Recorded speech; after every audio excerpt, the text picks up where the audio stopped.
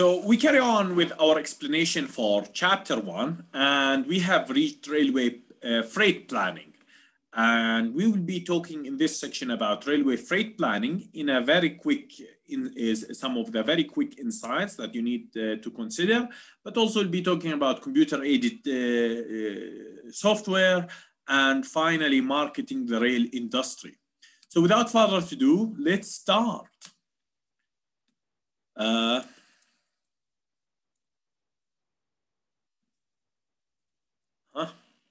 Here we start with the freight. This is some of the slides that will be go through. Here we have freight railways. So actually, freight railways is a very important part of railway services to move freight. But there are different types of freight that you need to move. It can be coming as small boxes that you can put on a container, but also it can be like a whole kind of raw materials, such as wheat, coal, some phosphate. So there are different types of carriages that you would use to transfer different types of freight. And for example, in our interview with Mr. Mehdi Haydarpour from Iran, he talked about that the mining industry, the iron ore mining industry, have built their own railways to move the iron ore. So it's important for freight services to move freight in a safe manner, but also in the right form. So it's not only that, but now you can use DHL or some of the famous logistics companies, and you can use air freight, you can use sea freight, and they use ships or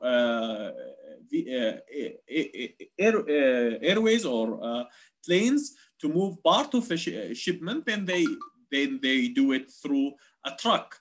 And the railways offer these tracking services, and they offer this tracking service which affect the quality of the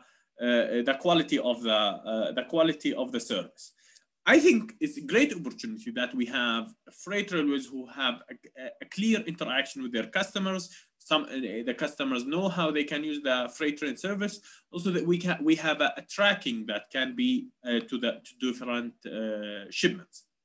The freight train characteristics freight train characteristics is different, and this is very famous. You can see those big locomotives in the United States, for example, in companies like BNSF or Union Pacific, and you can see the length of the train and tons per linear meter, and you can see that some of the axle weight that you can reach, and some of the freight trains can be 40 tons per axle. So it's heavy vehicles, long vehicles, sometimes using a locomotive, and the loading gauges should consider the size of the vehicles, and sometimes double stacked containers. So this is what should be considered in the loading gauge: a container on top of two containers on top of each other.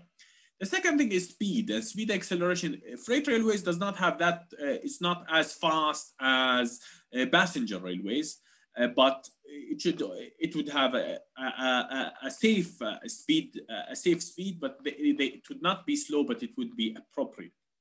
Choice of vehicle types. There is hoppers, and there is you can move through containers, and containers are different than hoppers. Hoppers are good for moving raw materials such as iron ore, phosphate, and wheat, while container vehicles are good for moving smaller shipments, where you can put them in the container, and as the container reach the terminal, you can take that container out.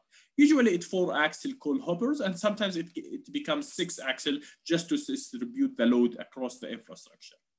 Yard and train running performance, also another aspect that you should consider in your planning. The way you unload and load the shipment, whether it was raw material or it was containers should be as fast and as practical to ensure that you have the maximum capacity and that you have a proper and reliable service. That was about freight railways. Now we'll be talking about computer-aided software in planning and management. So we talked about different calculations, and so one of the calculations that we talked about is capacity assessment. Of course, there are other calculations that you need as a railway operator or as a railway engineer, and many of the computer software can help you with delivering that. So software can provide a good layer for computation and visualization. It's not only computation, but also the visualization of information and presenting them in an acceptable manner that can aid decision-making in a great way. Well, some of these calculations, train performance calculation, which consider curves, braking, acceleration, headway analysis, multi-train operation simulation, strategic fleet planning and scheduling, assets management, making sure when to maintain them, when to renew the assets, is all an example of some of the calculations that you would be doing using computer-aided software. This is a simple architecture that explains some of the things that you can do within a simulation or within a computer-aided software. And you can see this part is responsible for strategic forecasting. This part is responsible for operational scheduling. This part is responsible for service delivery. So here you can think on a strategic level. And on the strategic level, you would provide information from infrastructure, you would provide information from train service, you will provide information about your fleet, the vehicles, you will provide information about the crew, and finally, you would provide information about customers. And the operational scheduling, you would be looking at the network availability, where I will be fitting my timetable. Then you would assign, based on this network availability, you will develop your timetable. And with your timetable, you would have fleet scheduling and vehicle assignment. And you'd have crew scheduling and crew assignment. So it's not about, we'll have a train every 10 minutes. No, we will have, for example, a train called Ansaldo at 10:10, and the driver of that train will be John. So you assign the vehicle, you assign the crew, the type of vehicle, and you assign the time. And with that, you develop the timetable and you have some expectation about the yield based on your customers' expectations. Then you manage the network, you manage the trains, you manage the vehicle, you manage the crew, you manage the customers until you reach your performance. So some of the software examples that we have is RailSys. RailSys is very famous for doing simulations and capacity simulation. Vism is another transport software. Civil 3D can help you in planning the route alignment and more.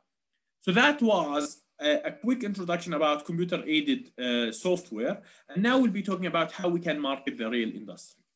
Sometimes the rail industry is not very famous industry or does not exist in certain countries.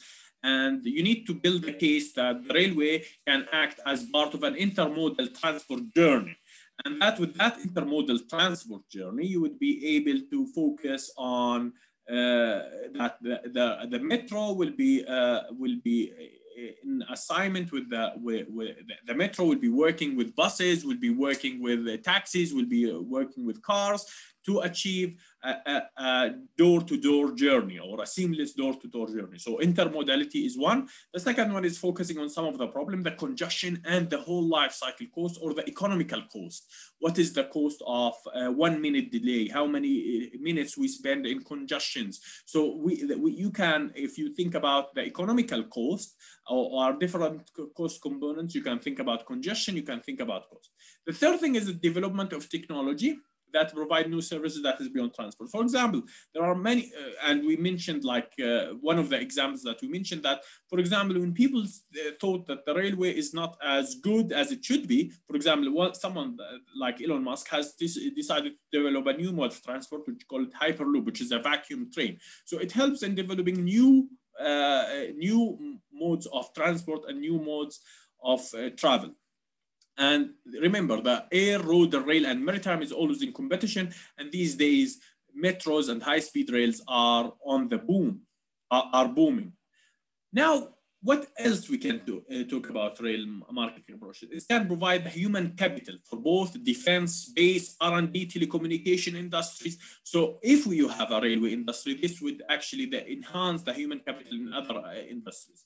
The rail also can be a very attractive mode of choice where you have a strong congestion problem. Metros would be a fantastic solution for such a thing. Strong individual stories.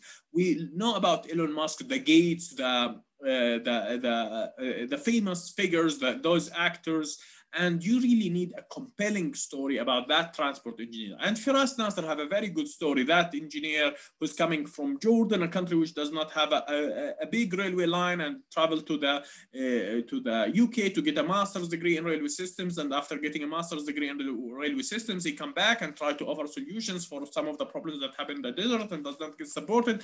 Then he goes to he goes to another country and invent a new solution and market it to several people, and then he built the railway core. So it's a strong story of someone who is keen on it's a strong and compelling story for young people who would like to contribute to the industry, because you need these passionate people to push the limits of what is available, to go to the next generation of technology. Now we talk about university courses. University courses is important also in marketing the rail industry.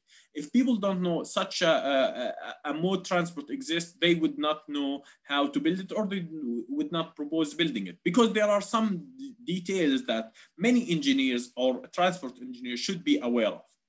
And the final thing is by big aspiration projects. Think about the European rail network, or 2 hours from Cairo to Amman, 1 hour from Abu Dhabi to Riyadh. These big projects that people can think about and dream about and maybe realize would act as a good marketing story for the industry. Now we have an industry, how we can market this service. So now we have a service and we need to think about who are our customers. So we need to think about the right customer, the right product, the right price, and the right time. And by that, we should be thinking about how we can find the right marketing message for the right customer and offer him the right product at the right price at the right time. Think about business travelers who would like to take high-speed rail and save 2 minutes, or leisure travelers. Think about daily commuters who would go to school every day, what kind of fare they would be paying. Think about freight customers.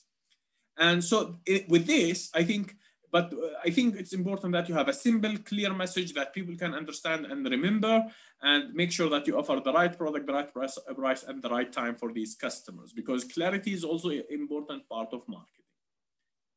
Now we have reached our end of this chapter. This is the references where you can see some of the pictures and some of the references that I have used.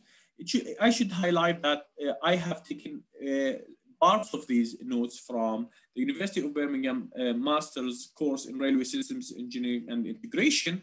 And we are keen on building on this course and developing the content and even further.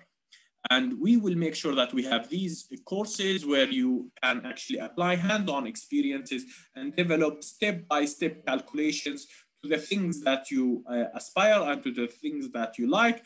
And based on that, you will be able to